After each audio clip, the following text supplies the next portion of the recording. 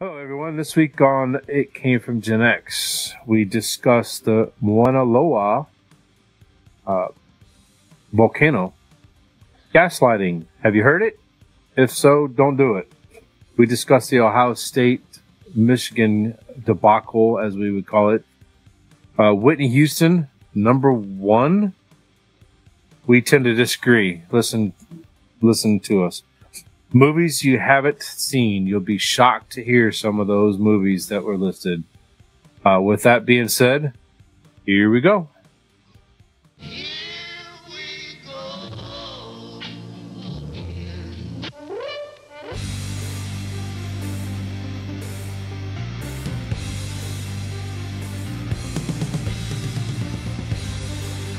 This is an It Came from GenX video.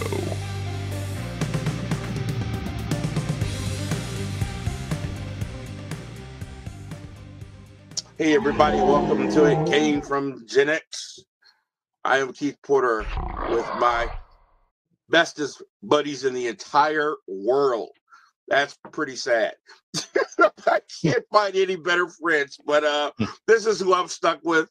My man, the fish, Brian Fisher, and my dude, the skin bone, Michael Skinner. Welcome to It Came from GenX, our show looking at life through the eyes of GenXers, sports, music, world news, and pop culture. We hope that you enjoy this little trek with us.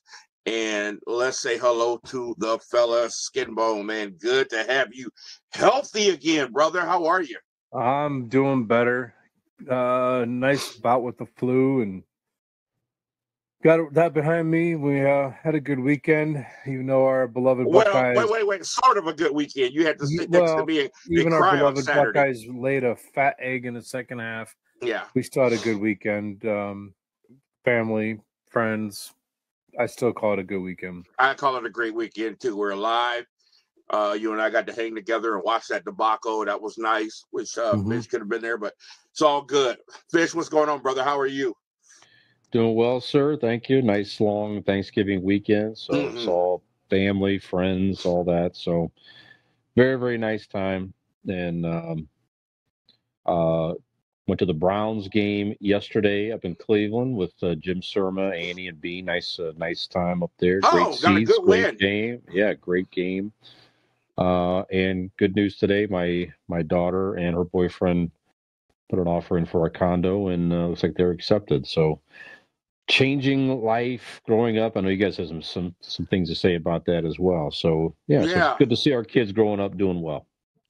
If you get a chance, ask Peyton how many bedrooms she got. I'm looking for rent a room, you know. I think there's at least 3. It's like, God dang. Yeah, if they got like a pool or a pond or whatever, you know. A pond would be good for you. Right. Just the right size. Yes, they do grow up on us. I've had an extraordinary week. My son got engaged on Wednesday night to a wonderful young lady. She's already been a part of the family, and her family is wonderful. So congratulations to Steele and Amber. I'm so happy for those guys. And I am looking forward to being a father-in-law. Who would have thunk it, right?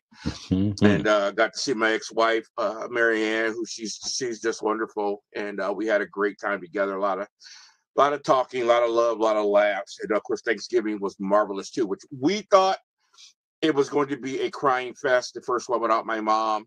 There was a lot of anxiety and apprehension built up, and it was nothing of the sort. It was just the best time. Probably 30 people packed in that house, and we had the greatest time together. So, God, I couldn't wait to get back to the gym last night. I'm telling you, man.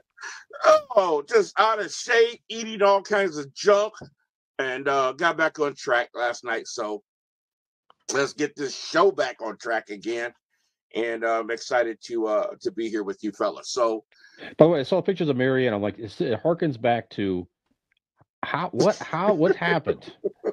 How did you pull that off back? How did you pull her?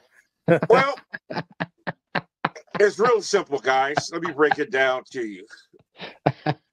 They go to the bathroom, you pull a little. No, just kidding. Well, it all worked out great. Yeah. Yeah, that worked out great in the end. So, no charges and got a son out of it. Yeah. Got a kid out of it. So, yeah, it worked out pretty good. Yeah. You guys know me, man. I ain't got time for ugly women. You get them anytime. So, anyway, man, big ups coming up for my man, Skinner's son, Michael Skinner Jr. Big day coming up for him.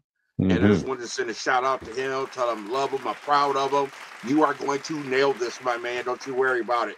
Take a big breath and enjoy the moment. And if Skinner wants to talk about it, I'll let him talk about it more. But also to our man, Des, The Reason. Definitely in my top 5 rappers. That includes all of them. So just big ups to you, my brother. And Fitz, tell them where they can find the show, and let's get this party going. All right. So you might be listening to us on demand on your favorite podcast platform. We can be found out there on Apple Podcasts, Google Podcasts, Spotify, Stitcher, iHeartRadio, Amazon Music. Just pull up your podcast platform of choice, find the It Came from GenX podcast, give us a subscribe or follow. And as we publish new episodes weekly, they'll pop in your feed free of charge. Listen to us on the go or what the heck you're doing out there. If you have a smart speaker, you can ask your speaker to play the It Came from GenX podcast, and she will do that for you at the comfort of your home. You might be watching us, as Keith mentioned, on the Boss Code Media TV network.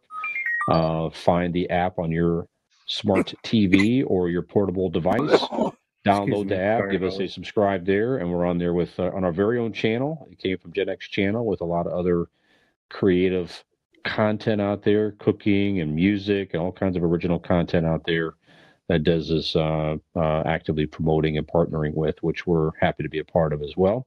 And our YouTube channel at It Came from GenX. Full episodes there, segments and other things on our channel. Give us a subscribe while you're over there as well. All show information can be found in 2 main places. Our Linktree page is Google Linktree. It Came from GenX. It's simply a page with links to our social media and all good stuff there. And our website, It Came from GenX, one word, .wordpress.com.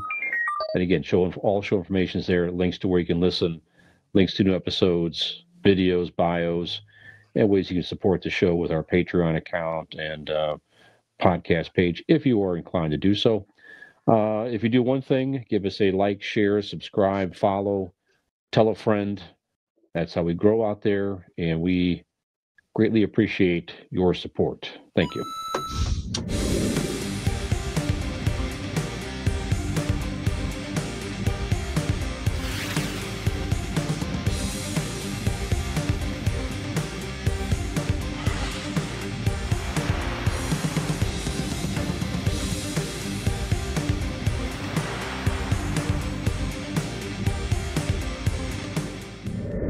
Yes, we do. We appreciate it. We appreciate it. And we appreciate some of the listeners that have contacted me in the last week. Thank you so much, Tanya. Thank you so much, Joel, and then Pittsburgh, Pennsylvania. Appreciate all you guys. All right, man, let's get this thing cooking. Somebody's got to get up early in the morning. And, he's doing all that fussing, and it was his idea for me to, change some things. So let's start with some world news. Forgive me for trying to get some good audio going. Yeah,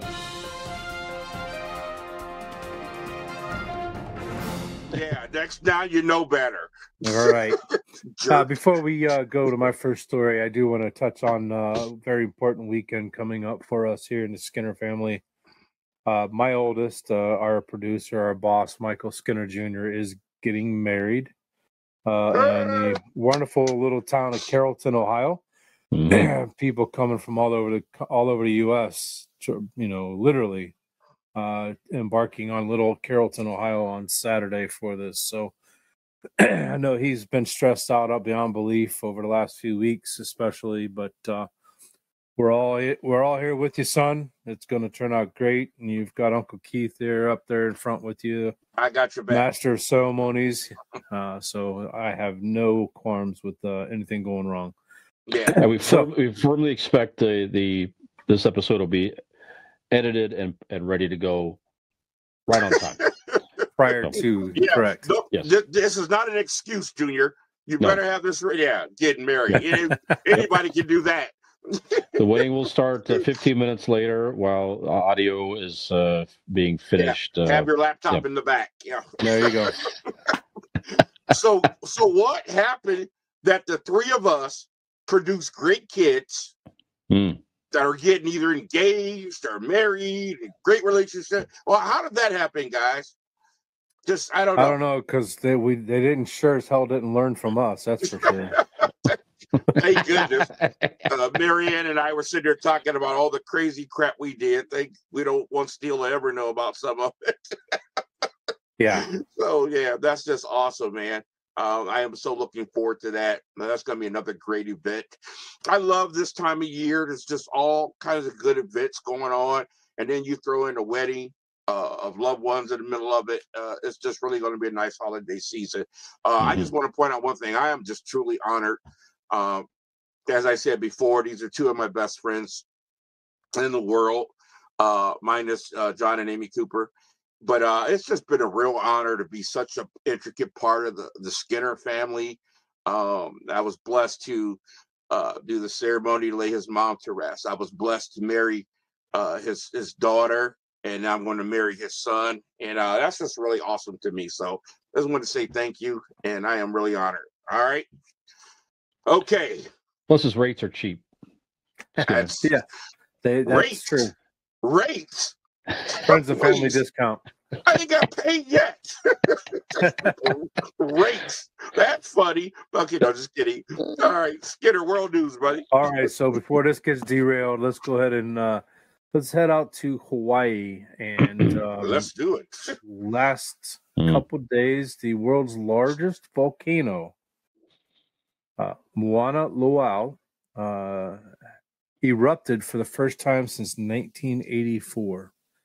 Now, before I saw the story, I didn't realize that Hawaii, of all places, has the largest volcano on the planet, which is fascinating to me. I hope you'd paid attention to school, you'd have known that, but go ahead. That's just me. Maybe so. But what I do need to report is the lava flow is not threatening the downslope communities from the volcanoes, so nobody's in danger, which is a great thing. So when I read the story and I thought about it, first of all, think about the people in the area, make sure that they're all safe. Then it went back to 1980, May 18th, 1980, when Mount St. Helens blew. I was 9 years old at the time, and I remember it like it was yesterday. 57 people died. The ash cloud from the explosion was 15 miles high, and it encircled the entire globe. That's how high and how much ash. I remember them talking about the ash, making it just to us here in Ohio from out there in northern Oregon. So when it came to Ohio, that was a huge thing, but it actually encircled the entire globe. And there's also another one out west where I was stationed in the military, where Michael was born, Mike Jr. was born, in Mount Rainier. You guys have heard of me talk about it before. It's not an active volcano. It hasn't erupted since 1894, but it's just a matter of time. With the crazy way global warming and all the crazy crap that's going on around the world, it's just a matter of time before that could possibly blow, and all the communities that are around that particular mountain range as well. So something to look forward to. But do you guys remember Mount St. Helens? I know we were pretty young, but that was a pretty huge.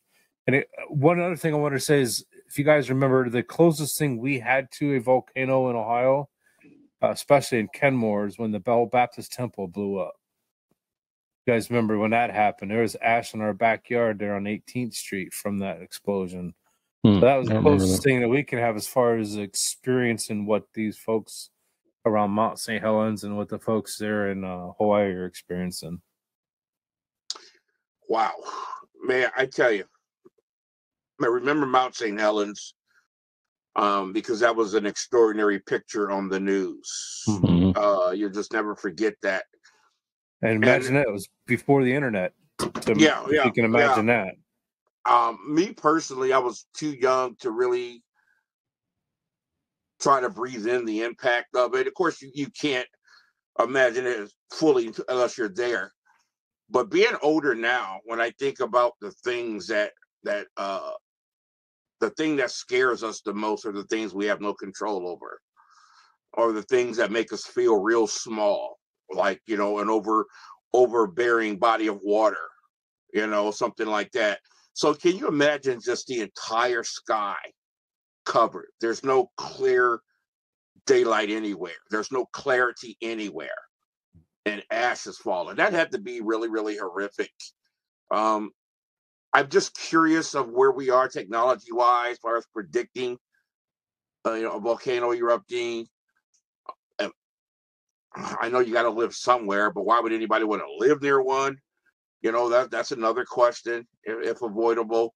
So I don't know, man. That's a scary thought, because that all the stupid stuff man comes up with, man, nothing is scarier, more unpredictable than nature. I hear you. Good words. Fish? Yeah, we haven't seen that much ash, Skinner, since Keith's elbows. Oh, yeah. No, I was going to say I haven't seen that much ash. Me and Skinner went swimming at the net. That was a sight for sore eyes, wasn't it? No, I remember back in 19. My dad subscribed to National Geographic for years when I was a kid, so I remember looking through those pictures in one of those magazines back then, and yeah, it was extraordinary. Like I said, it was a thing where it's like, wow, this actually happened in the United States. I mean, you see those just type of disasters happening elsewhere. When it hit home like that, it was. I remember even as a kid being kind of interested and fascinated by that, and yeah, I mean, I'm glad no one got hurt with this last eruption. Now that you mentioned it, I have seen some of the footage of the lava flow, and it's just incredible. Incredible to see that force. Yeah, go ahead. Yeah, good. I was going to say, good point, Fish. You know, when you think of Pompeii or places like that, right? You never think of home. But two things I want to point out. Number one, like the last eruption that I witnessed was Eddie Van Halen ripping it off in concert. Yeah. For the first Van Halen album. And two, you were not looking at National Geographic for a volcano picture, so you could try selling that one somewhere else. So, oh no, you were looking for a little bit of, nudity in those. Absolutely, it's. He was scouring through those like the JCPenney catalog. Oh, here's a National Geographic. I wonder if any volcanoes are in here. So you kids listening out there, we had to hunt for pictures and movies. We had to work for it, yeah, we definitely had to work for it. There's no question about Sears that. catalog, JCPenney catalog. Whatever you can get, baby. Yep. Yep. Oh, that's funny. I wonder if there are any volcanoes in here today.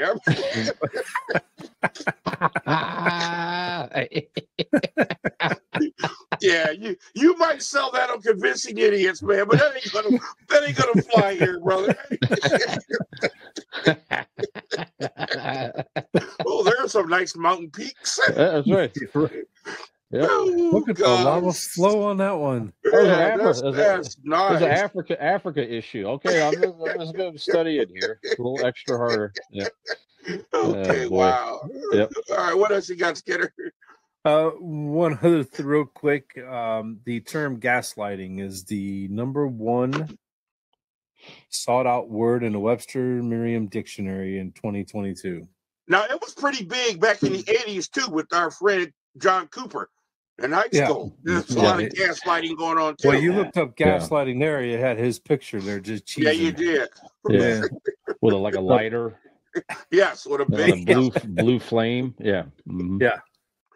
So gaslighting, it's a psychological manipulation of a person, usually over an extended period of time, that causes the victim to question the validity of their own thoughts or beliefs or their perception of reality. So someone who verbally, emotionally abuses another human being is what the term is called, gaslighting. Gaslighting. It's a heinous tool used by abusers in relationships. And here's the interesting thing: politicians and newsmakers. It's what caught my eye when I was reading this. Politicians and newsmakers use the tool gaslighting to get their points across. Mm-hmm. Government, politicians should not be using this whatsoever. And then shame on the news feeds that you read or watch every single day, that they want their agenda out there for you to believe. So yeah, it's not far-fetched that when I was reading this article that the politicians and newsmakers were involved in, along with the abusers that the word is used for. So I'm sure you guys have heard the term before. Did you realize it was such a predominant term, especially even today in 2022? I did. I mean, I hear it a lot. You know, it was one of those buzzwords that are around lately. You know, I knew what it was, you know, a while ago when you mentioned it in posts. I had to look it up again and remind myself, so I wasn't like familiar with it, that I could just tell you what it meant without being reminded through Google. I don't understand why it's such a prevalent term now. I think that's the question. Why is it such a prevalent term now? Because it's nothing new. All it is psychological mental manipulation. Mm-hmm. That's all it is. So what makes it gaslighting now? Is it the application of social media? What is it that makes it, we have to have a term, gaslighting now? Manipulating people psychologically and emotionally. These are things that have been going on a while, whether you want to accuse the government of doing it, people in relationships are doing it. I'm just curious why we have gaslighting now. Where does that come from? So that's my biggest question. Fish? Yeah, I don't. Let's see. There's some. Let's see. The word was brought to life more than 80 years ago with Gaslight. Excuse me, was a 1938 play by Patrick Hamilton. So there you go. So apparently, it was a practice in that play that the phrase came from. But you're right. I mean, the practice, unfortunately, is nothing new. It's just the terminology that to describe it. I don't know. What struck me is just the new words that continue to make their way into our culture with social media use and whatnot. But as far as the act itself, obviously, is a very heinous act. It's you shouldn't do it to other people. I've been doing it to you guys for years. As far as we caught on. We trying to make a successful podcast. It hasn't worked yet, but so we've caught on. When I brought up the term of catfishing before the show started, and I certainly think that is a form of gaslighting, or gaslighting is a form of that, if you will. You think of the situation years ago with Manti Te'o, which we talked about a few weeks ago. He certainly was mentally manipulated. So I wonder if that would qualify. But I think right now there's a lot of this going on with weak-minded people. I think that's why most of our shooters and people that walk into places like classrooms and malls and do stuff like that. I think there's a lot of mental manipulation going on with those type of people, and it's the combination.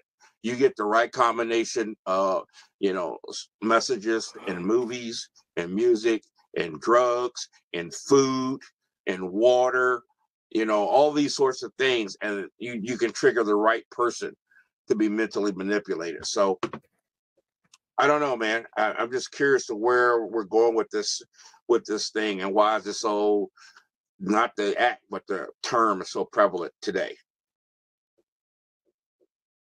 Good question. I hope it goes away. I don't think it ever will, but at least the prevalence of the term will subside at least a little bit.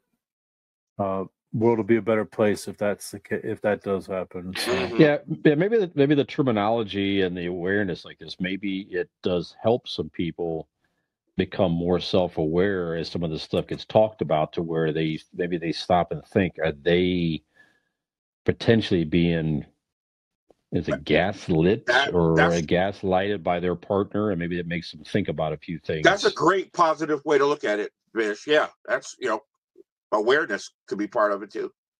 Absolutely. Yeah. All right, very good. All right, man. Thanks, Skinner. That's an interesting subject. See where that goes. Man, the top word looked up. That's really interesting. But welcome to Earth. Welcome to 2022. Yeah, man. This place is crazy. All right, guys, let's get on with some sports and music.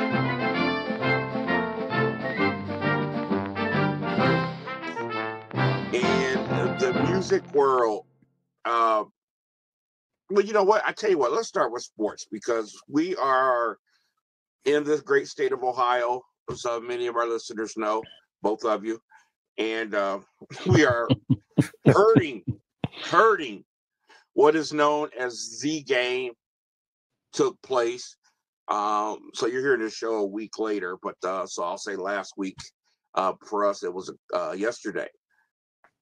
The game, the Ohio State Buckeyes versus that team up north, or some of you know, is the Michigan Wolverines.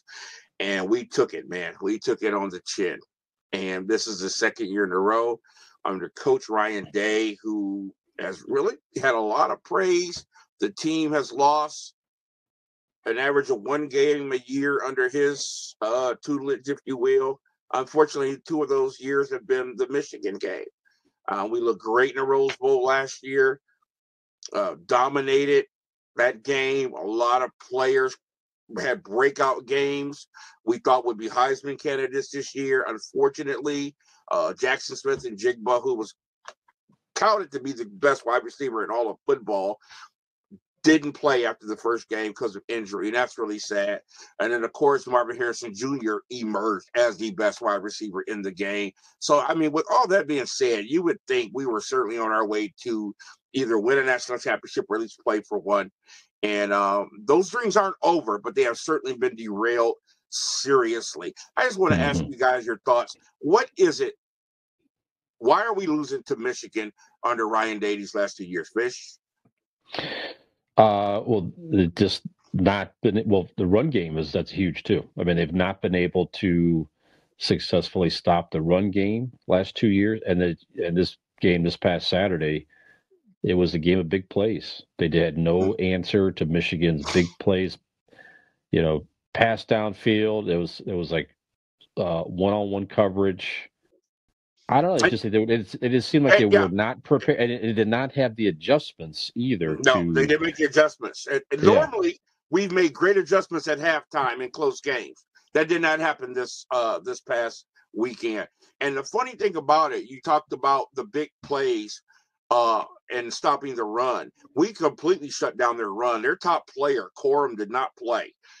We shut their run down completely, and the scouting report on Michigan was they can't throw the deep ball. They can't complete the deep ball. And that's what they burned us on. I don't know why we had this single high safety man coverage deal and made no adjustments, and we got burned on it on several occasions. It's 2 for big touchdowns.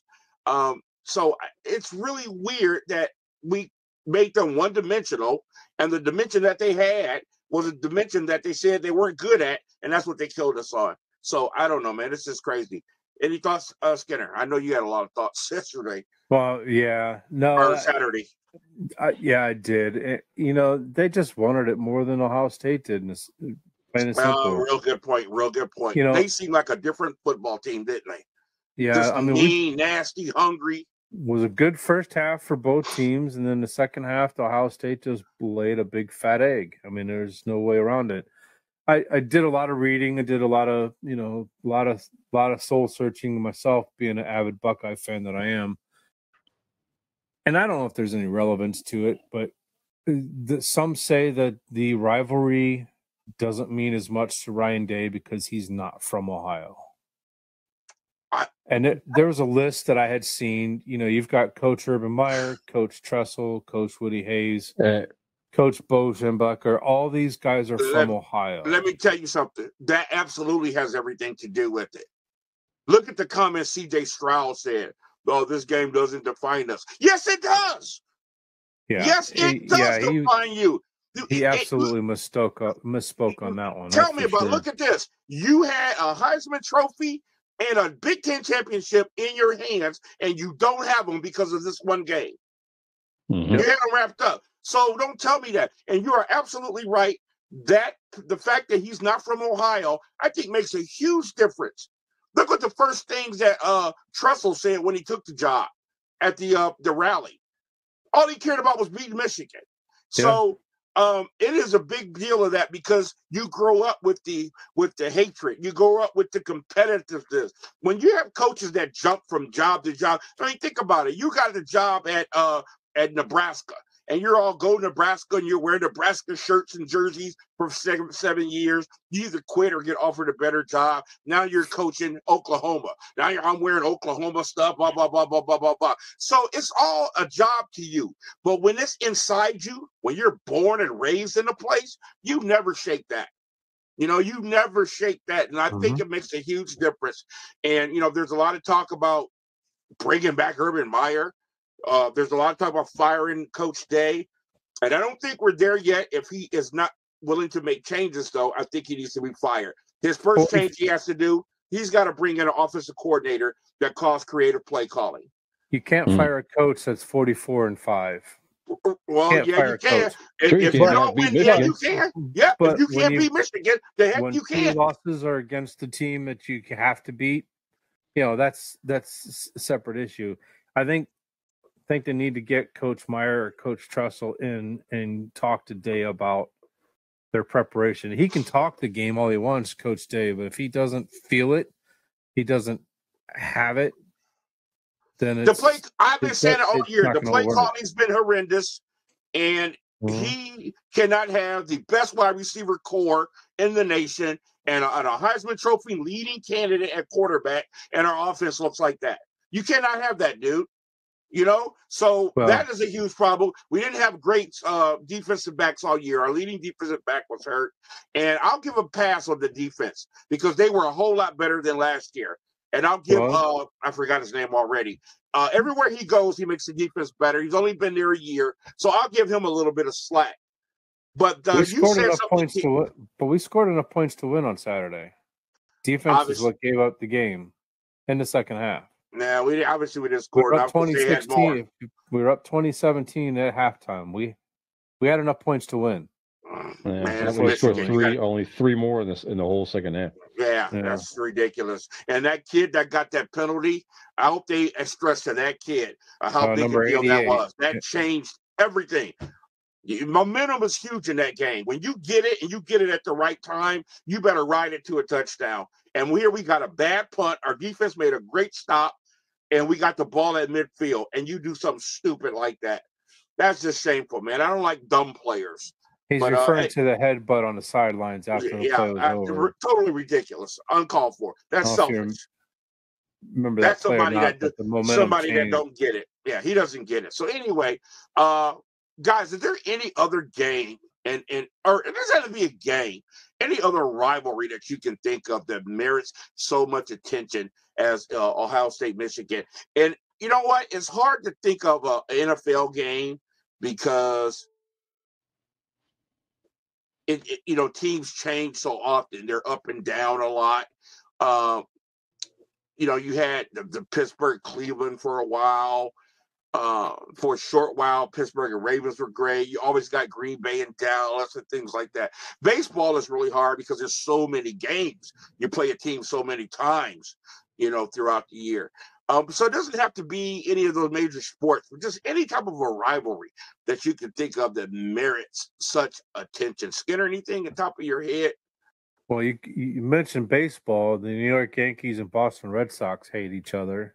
Yeah, that's good hate. Yeah, you've got that there, and you've got the LA Dodgers and the San Francisco Giants on the West Coast that don't like each other. So those are close, but nothing rivals Michigan, Ohio State in any sports. I don't think Well, you look at basketball. No, it doesn't have to be sports.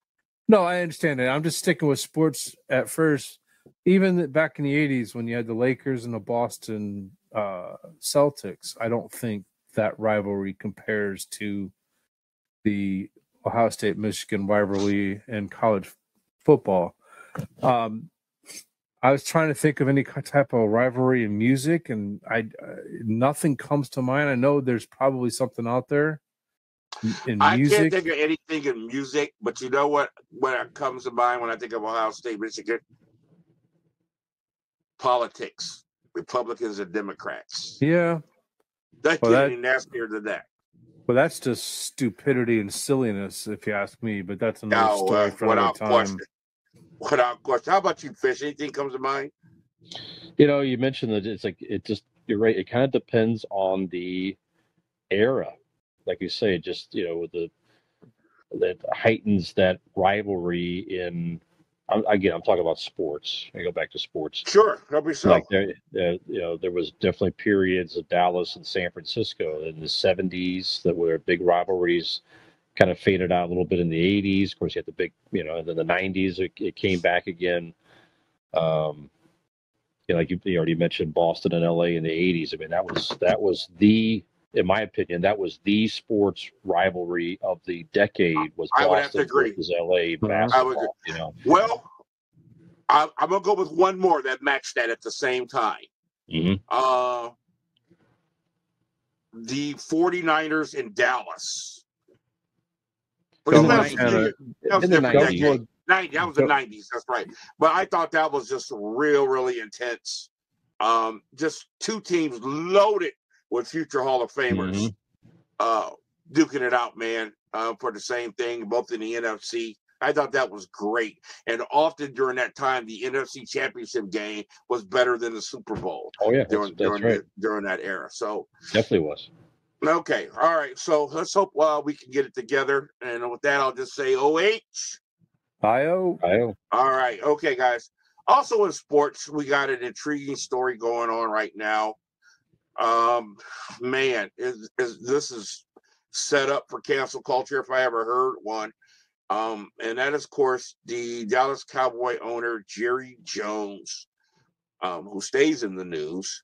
But right now he's in the news for a picture posted by the Washington Post that shows Jerry Jones standing with a racist mob when he was a teenager in Arkansas in 1957, blocking the entrance of 6 black students attempting to desegregate the school. Oh, man, I tell you what, I don't even know where to begin with this one.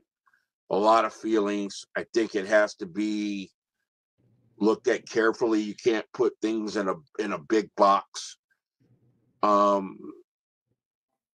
First, I want to say this. Every black player that I've ever heard talk about Jerry Jones has talked about how he would go through a wall for you. I don't think I've seen an owner that loves their players as much as Jerry seems to. Not just talk about the money, but the attention. Pac-Man Jones kept getting into trouble. Now here's a guy with a multi-million-dollar contract, but Jerry paid for a bodyguard to go with him everywhere, a chaperone, if you will. The things that he's hidden and swept under the rug of his players have gotten into trouble.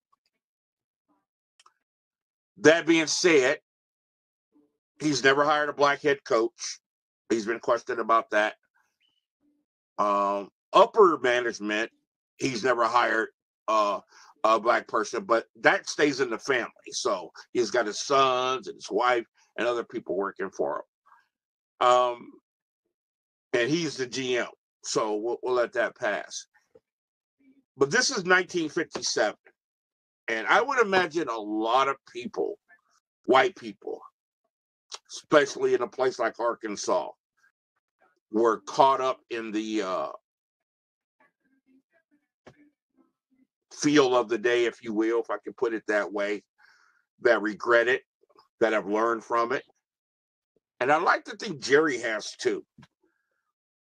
Don't want to give him a total pass, but where do we draw the line where we're bringing up something from 1957 and just ready to crucify a guy? Your thoughts, Fish? What did he? I know he issued a statement. I haven't seen his statement. Did you happen to see it? No, I don't did know what not he said. catch his statement. Let me see if I can look it up while you're talking. That's fine. I mean, it's like you say, it's something that somebody has done, 50 years ago? Wherever it's been longer than that? 57? Yeah. Anyway. That's 65 years ago. 65 years ago. Thank you very much. So, to me, if you own up to it, don't try to, shy away from it. Speak to where your mind was maybe back then and what you've learned since. So you think if you take ownership and really show with like you kind of mentioned already, Keith, your actions more than your words. That's not something that you stand for, that you learned from that, and you were maybe a dumb younger person. It's not a good look to have it at all, of course. Like I said, if you own it, you've shown your actions over the years, that's not what you stand for, then, I think people can be forgiven for past dumb mistakes like that. Well, one thing he said was that he walked up and didn't know what was going on at the moment. Okay. And things like that can happen. I get it. I get it. But here's my problem, and I think this is the biggest aggression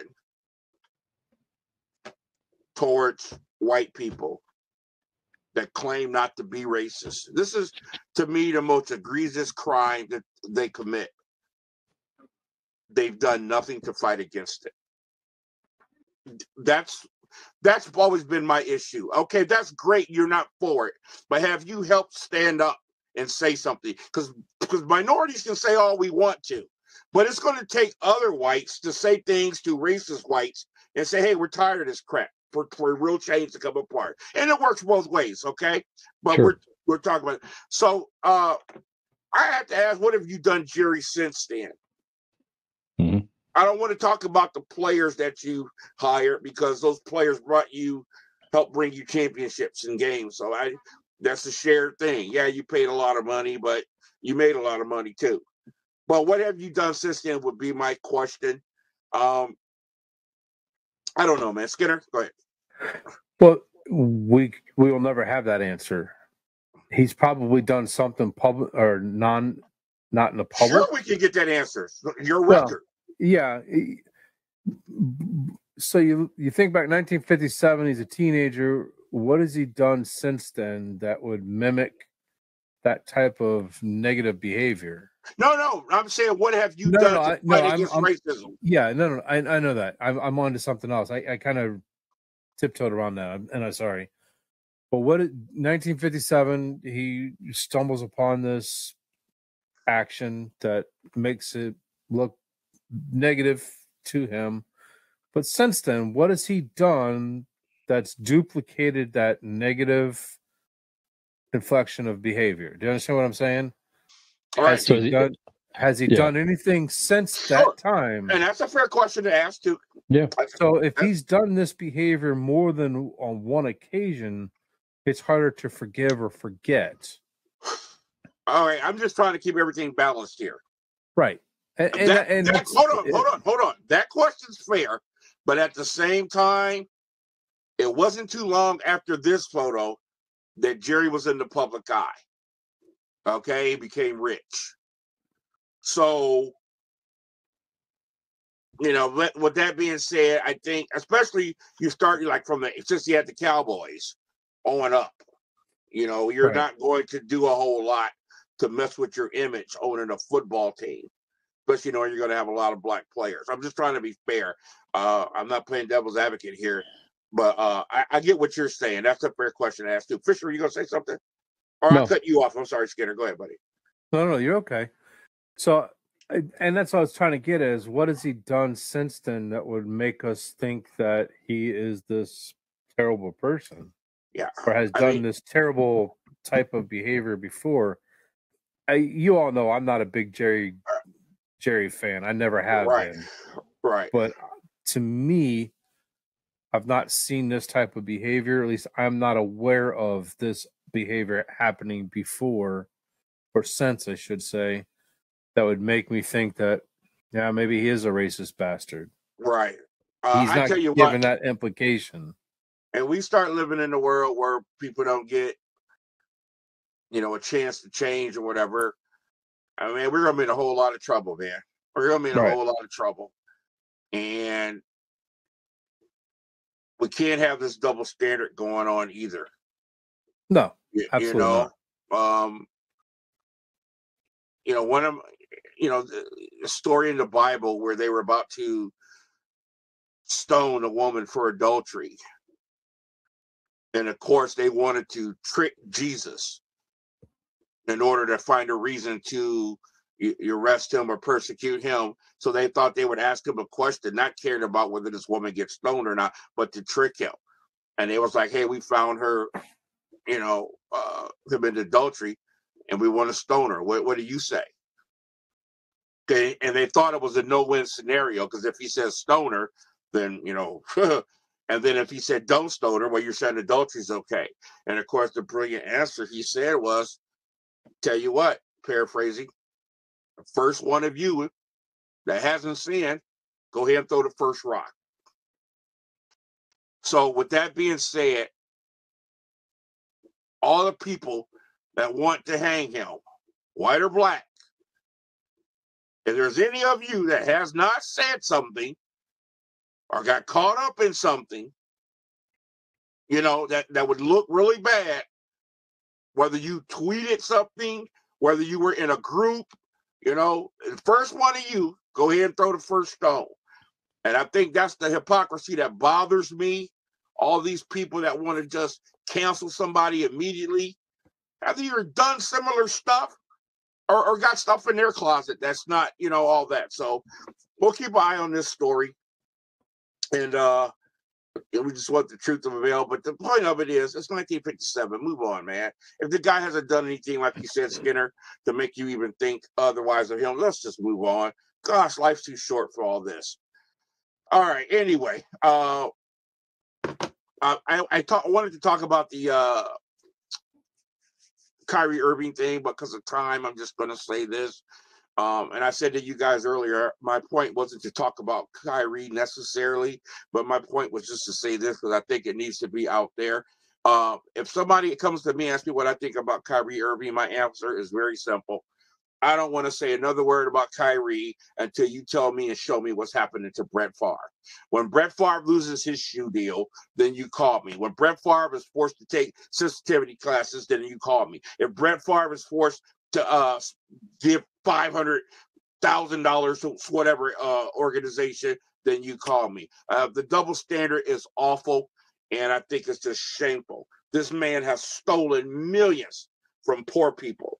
And that story came and went away so fast, you forgot it happened. But yet we're going to keep crucifying this guy for posting a link to a movie in his Instagram. I think it's really shameful. Anybody got any thoughts before we move on? Fish? No, I mean, it makes sense. I mean, the double standard is a little eye-opening and head-scratching from time to time. So I don't know of any negative repercussions that Brett Favre really has experienced just yet, if anything, to your point. So yeah, sad. I don't know. Yeah. Anything, Skinner? No, like you said it. Couldn't say it any better. All right. Okay, guys. Getting out of sports, moving on to music. I was just cruising through some things to this day in music. And lost it that fast. But this day in music, the late, great Whitney Houston, in 1992 on this date, she started a record-breaking 14-week run at #1 on the U.S. singles charts with "I Will Always Love You." I think we did a segment weeks ago about our favorite remake. That was in my top 5, originally by Dolly Parton. And This is tremendous song with tremendous voice. And when I saw that, a thought ran through my head. I was watching Family Feud, which I watch often, and Steve Harvey just bugged out before he ever read the question how great this question was. It was the best question ever asked on there. I was like, what is it? What is it? And the question was, who was the greatest female vocalist of all time? Which is a great question. I don't know why he was all that excited. But shockingly, Whitney Houston, if I'm not mistaken, was number one, to the surprise of a lot of people. And I think she is phenomenal. But I'm not sure if I agree with that. So I'm going to give you my thoughts on that, and I'll see what you guys think. I don't know how you could put Whitney Houston in front of someone like Aretha Franklin. Now, you can talk about album sales and all other stuff, but it has to be relative. We live in a different time now, you know. Sales, cable, television, internet, able to get music out all over the world. Whitney had all that, and videos, you know. Whitney had all that to her advantage. Also, the emergence of pop music. But Aretha has something that nobody else can claim. She forged a trail for all women vocalists after her. She forged a trail for going from gospel to pop, even operatic music. I don't think there's ever been anybody like her with not only the clarity and beautiful voice, but the power. And I'm a huge on Whitney's voice, man. I just like, oh my gosh, she can sing. But I don't think you can take a trailblazer and put them behind someone who had clearer advantages because of the times. Fishy, what's your thoughts on that? No, I tend to agree with you. I mean, Family Feud, it's, you know, was it 100 people or 200 people they survey? So, you know, it just depends on the crowd that you're asking and the age and that type of deal. But I mean, you're right. All things considered, I mean, Aretha Franklin for me is also one of my top female vocalists of all time. Like you say, just from everything I hear from her from years and years, it's just it's just stellar. I mean, I don't know what else to say. So, like you said, I think it depends on a lot of the crowd that you're interviewing. But I would not put Whitney Houston number one to answer your question. No. Yeah, I wouldn't have a problem with her at maybe 3. You know, sure. You know, but definitely, I don't think number one. Skinner, any thoughts, brother? I've got another one that comes to mind maybe even before both Aretha and Whitney. Oh, and wow. Her name would be Tina Turner. You know, you think about her heyday and what she did and the path that she left. I have Tina up there. You know, and I love Tina's voice. I love her voice. I was never really a huge pop fan, but I was a huge Tina Turner fan and what she stood for and what she represented. And I don't know. Whitney Houston had an angelic voice, and she was very popular during her heyday, but I don't see her as the number one of all time either. Like I said, I'd put Aretha and even Tina Turner ahead of her. Yeah, I love me some Tina. Love me some Tina. She did a little bit of R&B, a little bit of soul. She did some rock and roll. Just phenomenal, and a unique voice at that. But I don't think I would put her ahead of Whitney. Whitney's voice was just something special. And I'm going to say this about Aretha Franklin. You guys know I teach a music class to kids, and when we were doing music in that era, and we got to Aretha Franklin, and one of my teenage kids, he had never heard Aretha Franklin before, and I played 30 seconds of Amazing Grace, and this was how this kid reacted. He went, when that happened, I was like, he gets it. He gets it. You know what I'm saying? Very few people can merit that reaction out of you, and I don't know of any Tina Turner song that could do that, as great as she is. So just my thoughts on that.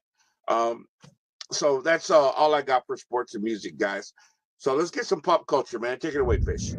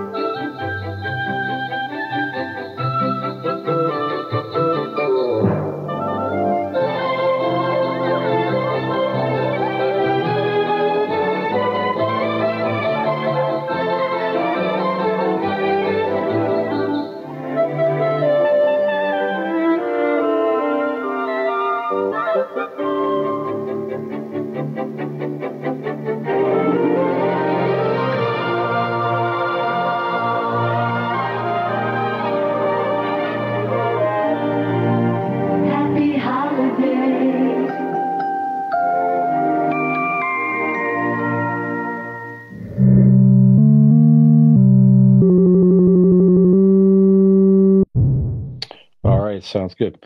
We'll see about Whitney Houston. Maybe had the best rendition of the national anthem, arguably, maybe ever. I don't know. In a sporting event, anyway. It was my favorite. Yeah. It was my favorite. I don't know if it was because of the time, what we just went through as a country, but her emotional content, it was certainly my favorite. Yeah. All things considered, definitely one of the best. Okay, well, we did lose a singer on a sad note here. Yes. Very well-known singer from our generation. The great Irene Cara passed away, 63 years of age, so still a young woman. Yeah, very young. All things considered. So this past Saturday, so we're shooting this on Monday, so just over the weekend. Obviously, you know her from the Flashdance movie and the soundtrack. Yeah, again, great voice.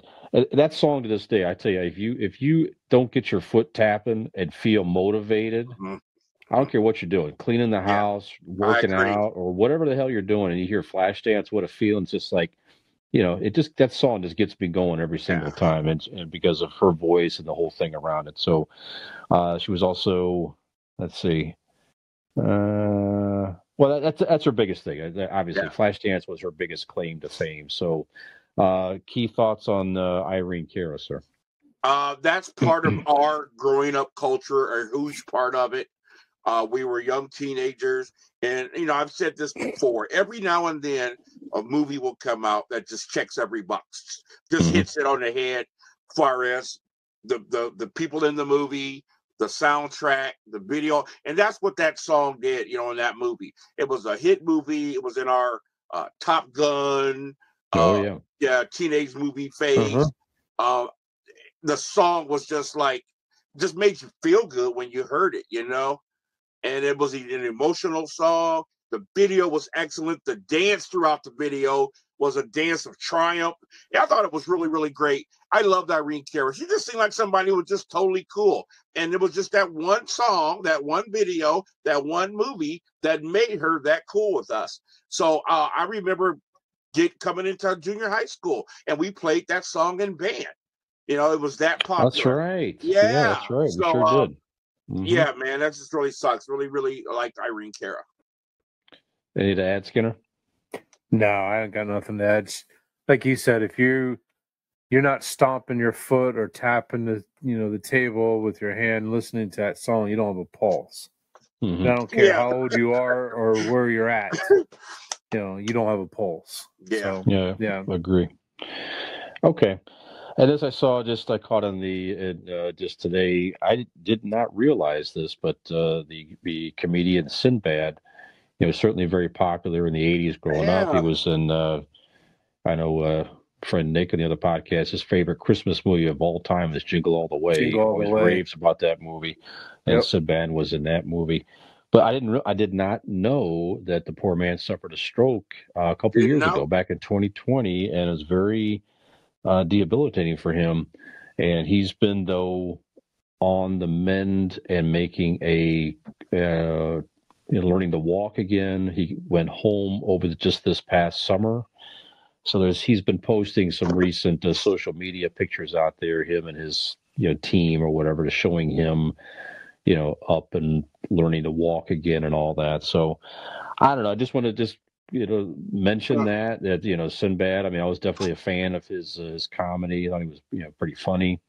Definitely super energetic and all that. Sorry to hear he went through this, but I was glad to see today that he was on the mend and trying to work his way back into walking and hopefully a better quality of life for himself here. So that's it. So Keith, any thoughts on Sindbad or anything here, sir? Yeah, you know what would be cool, guys? If we had like an app, if you will, that kept you up to date on celebrity health status. If something goes bad with the celebrity, not just to know their business, but maybe people can be praying for them. You know what I'm saying? Just to keep it updated, because I had no idea of that as well. We saw, from Love and Marriage, Christina Applegate. Applegate. Her situation, I had no idea. So gosh, God bless Sindbad. Now, I've always liked Sindbad. As a comedian, I thought he was a little overrated. I have respect for his comedy because he was a very clean comedian, and I think it takes a lot more effort to be funny like that. Not using shock value or anything like that in just everyday life. But he wasn't just funny to me. I thought he was great when he was in movies or TV. But I've always liked Sindbad. He just seemed like a really, really cool guy. And wish him the best, man. Be praying for him. Yeah, absolutely. Anything to add, Skinner? No, I was shocked when you said that he had come down ill. And, I know what it's like for someone to have a stroke. I lost my grandmother to a major stroke, and my mom had a huge one, while she was suffering her kidney failure. So, for him to not be able to walk or have any quality of life from it, and he's now on the mends, do what he loves. That brings chills up, up my arms and down my spine. Good for him. I don't know him personally. I just know him from the big screen. But to hear somebody, recovering from this, it really warms my heart that, that he's going to be okay from this. So, yeah, absolutely. All right. So, Sindbad, our thoughts and prayers are with you out there, sir. We wish you ongoing recovery. Some stuff in this week in pop culture history, guys, that caught my eye. November the 27th. Now we're shooting this on November the 28th. November the 27th, all the way back in 1924, was the very first Macy's Thanksgiving Day Parade. And 3 years later, the first balloon in the parade, the trivia, Felix the Cat was the first balloon in the parade 3 years later. I was going to say Woody Woodpecker. Okay. That's a good guess. Yeah. I was thinking Snoopy. Yeah, another good one. Probably one of the first ones. Anyway, but it's the parade itself. Obviously, the parade is still on the air every year since. I still watch at least a part of the parade on Thanksgiving Day. For me, I would enjoy, I don't know, I get excited still as a grown man to see Santa Claus coming down at the end of the parade. I don't know, just something about that, Anyway, but the parade itself, I like to see the high school kids. They still bring in a lot of high school bands. Obviously, the three of us were in high school band together. So it's definitely something that's close to us and our heart, as I love seeing the kids out there performing. But for me, anyway, every single float is tied to some type of TV show, advertisement, something like that. It's all selling stuff. Yeah. I don't know. That's just sort of what it's become over the years. So are you a fan of the Thanksgiving Day Parade? If so, what are some of your favorite things about the parade still? And if you're not as much of a fan these days, why not? So Keith, what are your thoughts on the Macy's Thanksgiving Day Parade, sir? Well, I was excited when you brought this subject up, and I was glad to hear you say a few minutes ago how you get excited and you see the Santa Claus.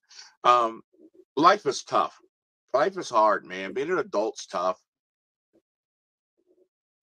the three of us, we're adults. We've maintained homes. We've, been married. We've raised children. We handle our business. But one thing I love about us and our other friends is there are things in our childhood we hold on to, and we refuse to let them go. And I think that is really important in life. You can be a responsible adult, but don't ever let nobody tell you, "Oh, grow up." Those are the things that help us remember what life's all about. You know what I mean? The innocence of loving something like a parade, the joy. I'm so glad when you brought the subject up. I didn't want to say nothing until we got to it, but I woke up Thanksgiving morning and I couldn't wait to turn my TV on to catch the parade. You know why? Because it gave me that feeling again. And I was in Thanksgiving mode after I saw that parade. I only watched about 30 minutes of it, but that was enough. I love seeing the marching bands. That's part of our history. I love seeing the floats. Some of the people that are on the floats, I don't care for anymore. I don't care about all the commercialism, but I'm trying to learn to block that stuff out and just as a whole, just to see the parades and just enjoy it. But yeah, I get excited when I see all that stuff. It got me in the Thanksgiving mode, and now that it's over, I'm getting myself in Christmas mode. I'm going to be singing Christmas carols. I'm in, all that stuff, and I can't wait for the shows to come on TV. So yeah, I absolutely love it, man, and I'm not going to let it go. Very good. Skinner, what do you think about the parade? Oh, I'm the same way. It was on Thursday morning. It's on every year. I've missed 1 year over the last 50, and that was when I was in Chicago when Madison, her and her bandmates were invited to do the Thanksgiving Day parade in Chicago, and I was on Michigan Avenue at 5 o'clock in the morning waiting for the parade to start and see my daughter march down in the Thanksgiving Day parade there. So that's right. Madison was a band girl too. She was of Falls with my son. Band. Yep. So with that being said, on Thursday, my 2-year-old grandson's being a 2-year-old playing, and all of a sudden he just looks up at the TV and he stops dead in his tracks. That's what that parade's about. That's what being a kid is about. That took me back. Whether it was the sound of a marching band, whether it was the pageantry of a float, or he saw a balloon. Whatever it was, it stopped him. Remember that feeling it gave you in his tracks. And I just look at him and I look at the TV and I just smiled. That's all I needed. That's awesome. That's what it was all about. That's freaking awesome, man. Yep. Yeah, that's great. I'm with you. I love the balloons still too. I love all the balloons. Hey, while he's talking about his grandson, we missed a couple of big announcements. First of all, happy birthday to me on the 21st. And then my fellas got birthdays coming up here soon. And secondly, Skinner's a new grandpa, man. So we want to say congratulations, Ashley. Congratulations. Just excited. I can't wait to get over there and see my new niece and see my old ones too. But that's just awesome, man. Just want to say congratulations. Yeah, what was it? Thursday. So she was on Thanksgiving. She turned a week old. But Jayleah she's a week and a half old now, and yes, her name is Jayleah Keith. No. Jayleah Jean. A week old. She still got that brand new car smell. And she's just a precious little thing. So, yeah, she looks precious. Awesome. But thank you. No, that's great. Absolutely. Congratulations. Okay, back in 1972 on November the 29th, where a lot of this got started, Atari releases the Pong video game. So Pong. That spawned the whole video game craze. I remember my parents had they had an arcade version of Pong. You might remember that, barely. Yeah. But my parents had a TV hookup for that, and I thought that was the greatest thing in the world. Our first introduction into technology.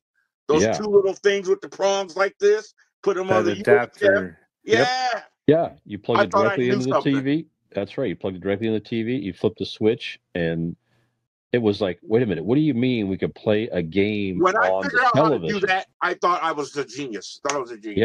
Yeah. So just the innocence of that game. to this day, it's still a fun game. It's just so simple. There's definitely some strategy to it with how you hit the ball and how it ricochets and all that type of stuff. But just the simplicity of it was great. It was great. And slicing. That's right, slicing. And it was a game you could sit down and play with your parents. Uh-huh. And think about how quickly that dissipated over the years, that those games just advanced past our parents so quickly. Yeah. And the games now are rocket speed past us what now. Do you mean? What do you mean truck mode? What do you mean? Right. Intercept what? Yeah, I mean, we can keep up okay in our generation with gaming all those years. Certainly, we can hang. Yeah. But the complexities of some of these anymore, it just gets a little crazy. But the simplicity of Pong was terrific, and obviously, like I said, the next thing you knew, the Atari 2600 came out, and that just took the home gaming to an entirely different level. So let me tell you what I discovered. Please go ahead on Pong. So I was in love. I never seen anything like this. I could play a game in my room. It was just the greatest thing in the world. And then I made a startling discovery.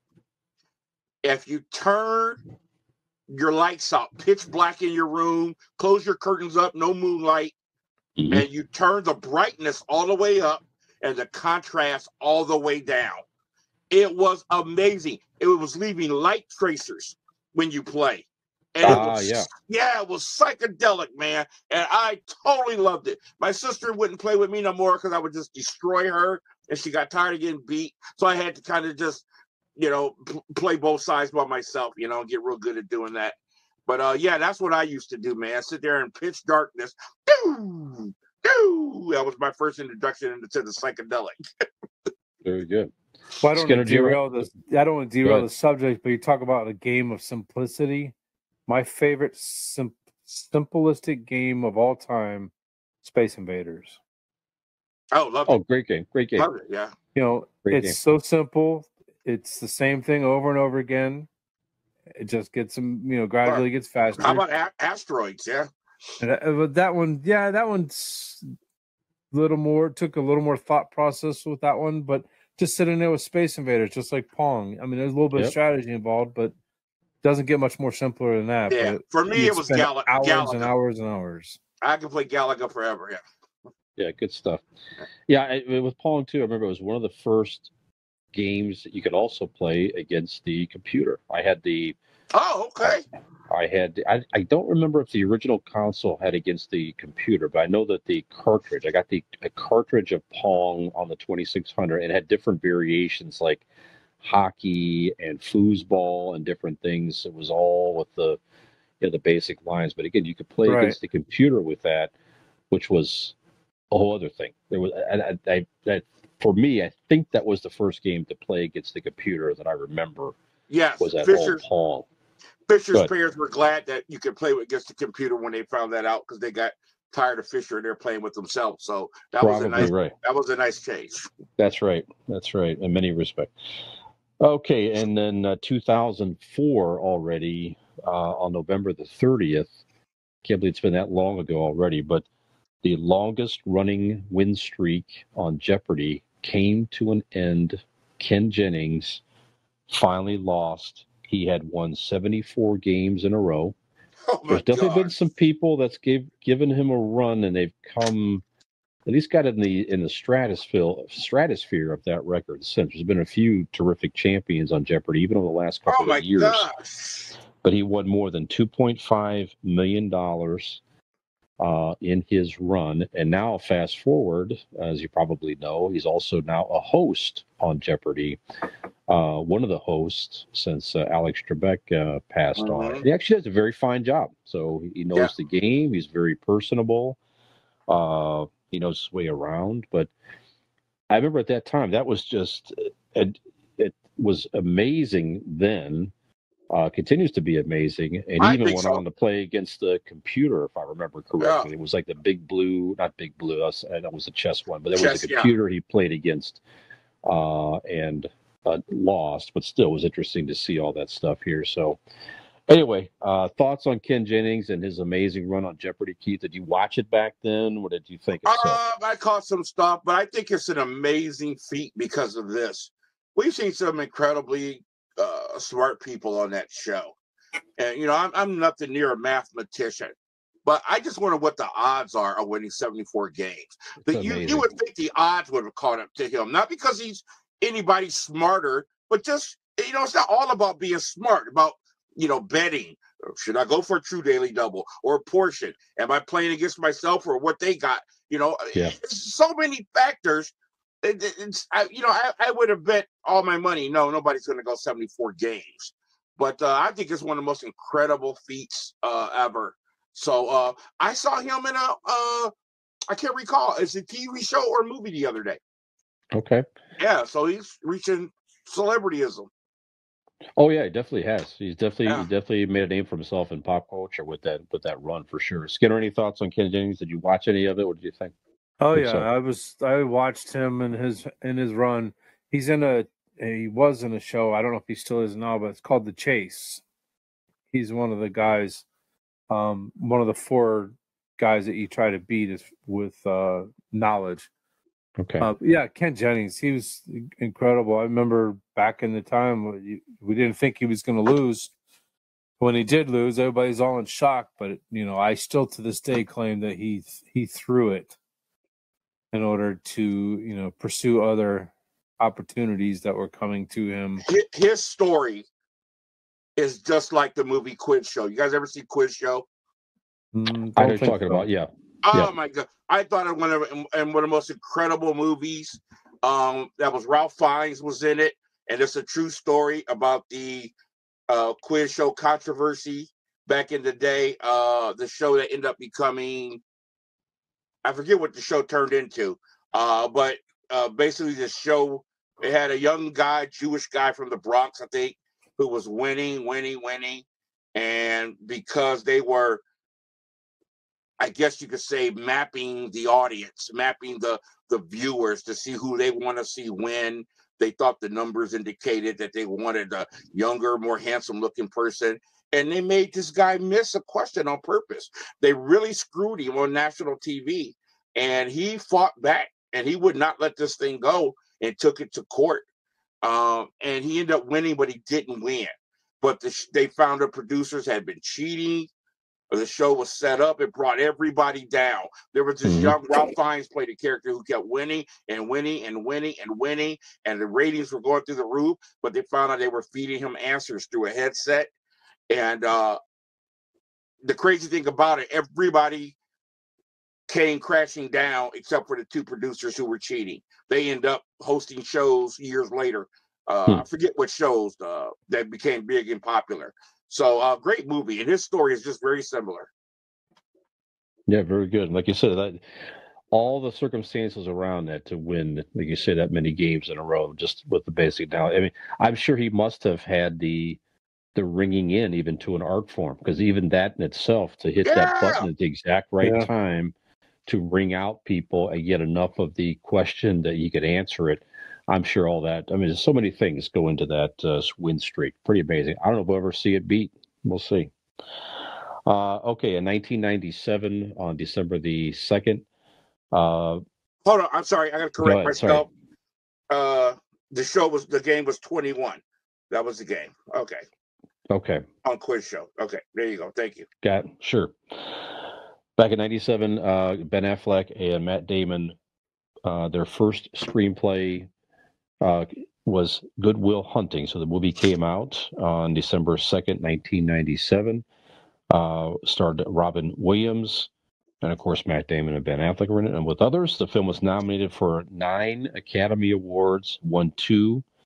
Robin Williams won for Best Supporting Actor, and they won Best Original Screenplay. The budget was $10 million, and it grossed over $225 million. Obviously made instant stars of Ben Affleck and Matt Damon. Been in movies and everything ever since, some big-time movies. Obviously, Ben Affleck to this day is now Batman in the DC universe and continues to portray that role, even though he said he was leaving. Yeah, so just quite the movie and quite the start for those two young guys at the time here. So, but it got me thinking as well. I don't know that I ever saw that movie. So it's a huge, huge movie. I can't recall watching it. So first of all, I want to get your if you have any thoughts of Good Will Hunting, you talk about that. But I'm also curious though if there's any movies out there, and we could talk about it for hours in general. But give me like 3 to 5 movies that you feel like you, for whatever reason, people have told you you should see it, or you felt in your mind I should see this movie for some reason or another, but just have never gotten around to watching it.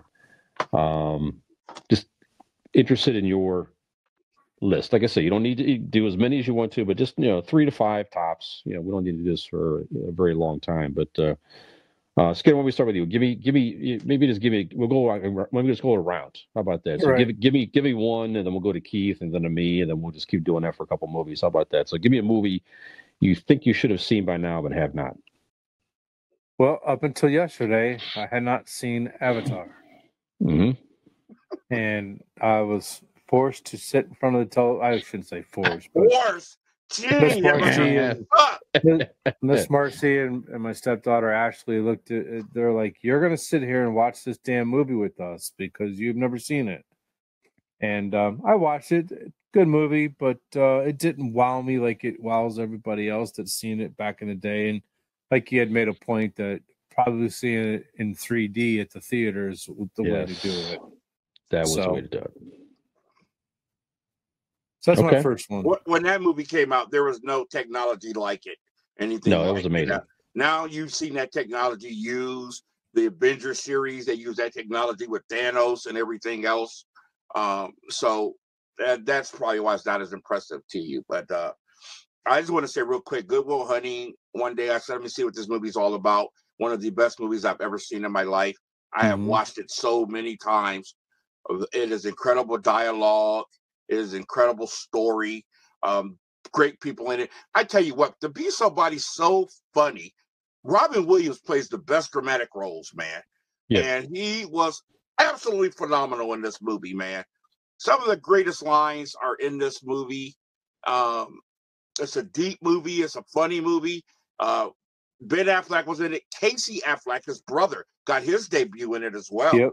He played his brother in the show. Yep. And Cole Hauser of Yellowstone. He was a kid in this movie. He was great. Minnie Driver. Yeah, Minnie Driver. Stellan Skarsgård, who's, in the Avengers movies. So it was a good movie. All right, so the first movie I'm going to name is, especially being a Black person, I'm really ashamed I have not watched this movie yet.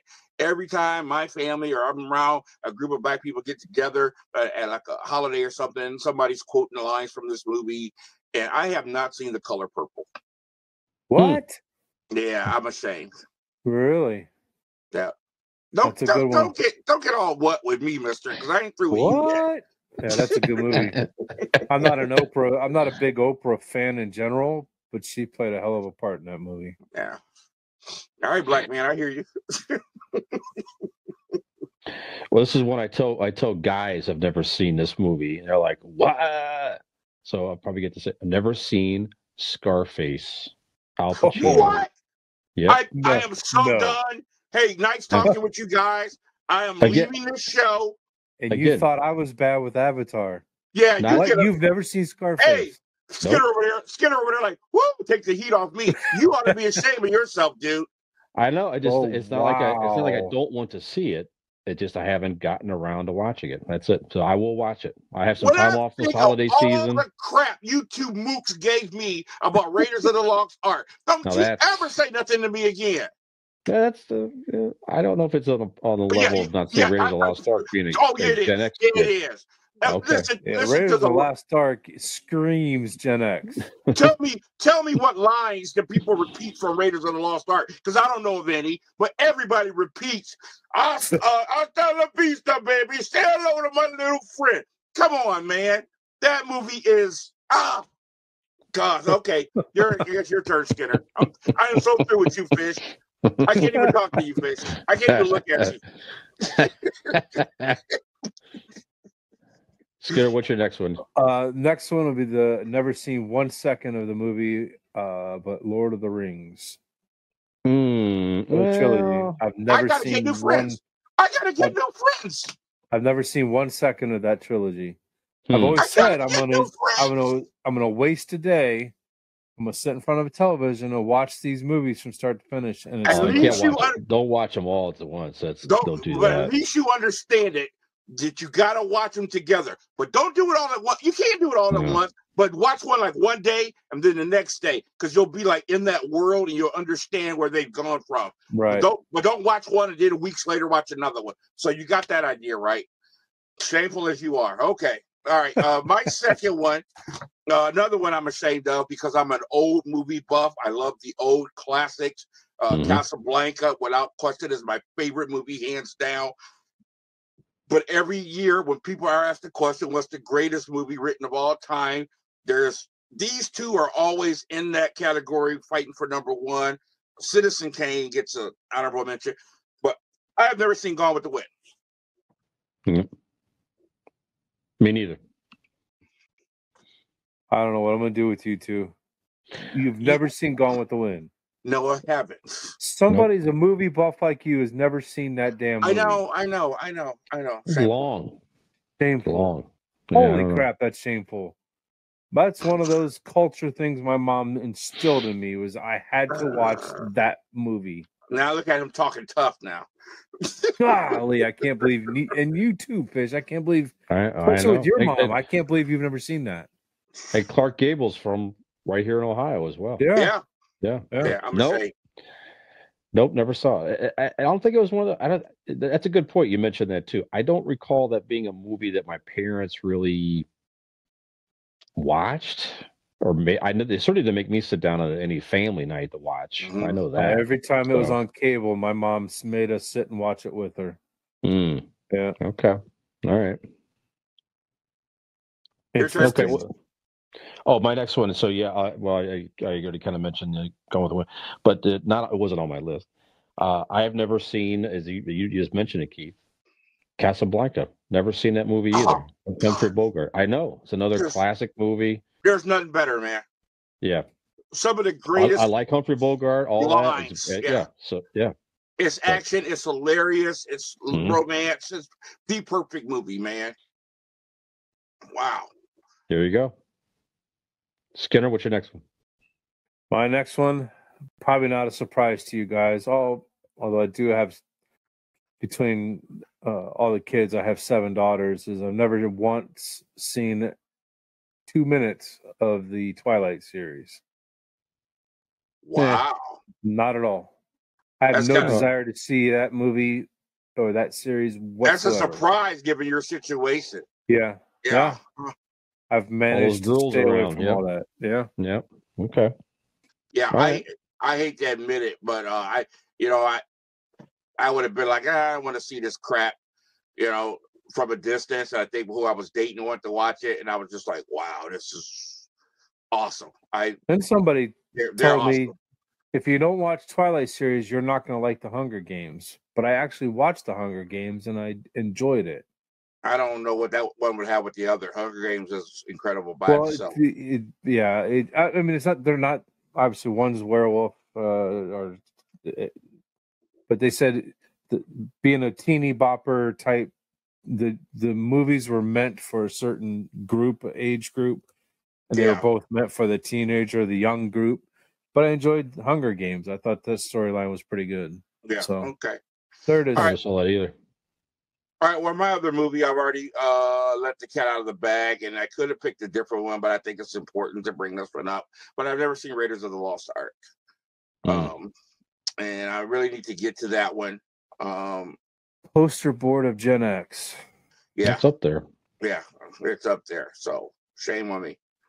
So you haven't seen any of them? None of the trilogy? None of them? No Raiders. And there's a new one coming out next year. Do you know that?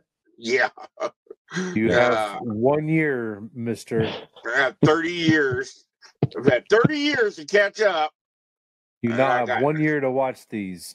Yeah, I know. We're going to a theater to watch it when it comes out. All right. Fair bet. Fair bet. Yeah. All right, what you got, Fish? I've never seen Rebel Without a Cause. Wow, James Dean.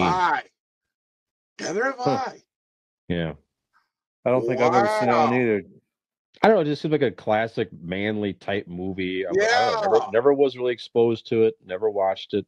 There's tons of those classic movies like that I haven't seen that I really should watch. But that one just jumped out at me. Yeah. Never saw it. Wow, Skinner. I think hard to admit this one, but I haven't seen the second Godfather movie. Okay, now we gotta quit. Now we gotta seen stop the first one, but stop I don't the show recall and seeing pull the it up second one. now. Stop the show and start streaming it now. we can't even have another conversation until you watch this movie. Because I can't even say to you, Skinner, I love you, but don't ever go against the family again. Because you don't know what I'm talking about. I've seen the first one. I don't think I've seen the second one. That's sad. Yeah. The third you don't need to see, but yeah, the second one. I like the third one. I really do, man. You got to see the third one just for the ending scene. Just to finish it, yeah. Yeah, but anyway, okay. So I got to stay in the classic mode. I've never seen A Streetcar Named Desire. I haven't either.